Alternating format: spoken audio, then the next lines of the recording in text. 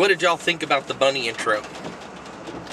I've basically decided, since I don't know what to do for intros, I'm using all of her toys, and she got a bunny for Easter, so we got the bunny intro for this Easter week.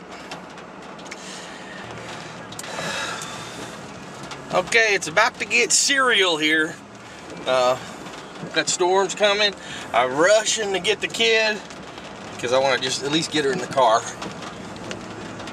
Oh, we got a little flash of lightning there. So, and they say golf ball size hail.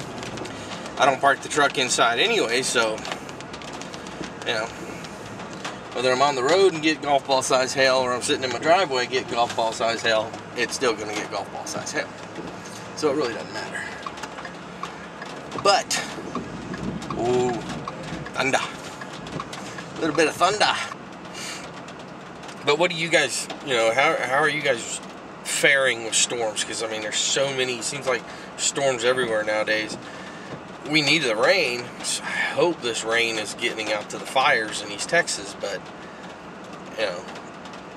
along with the rain comes the lightning, which kicks off more fires. It's just ridiculous. It's a vicious cycle. But, I just hope everybody's out there staying safe. So I'm going to cut this short, get the music on so that someone back there doesn't get too worked up.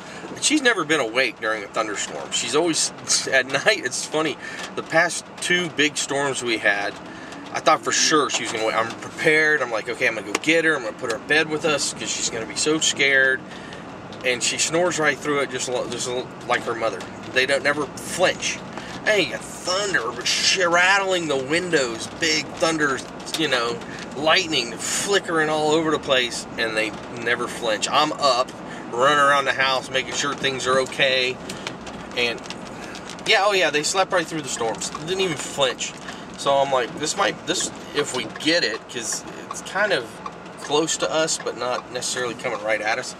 So I don't really know if we're going to get the brunt of this one.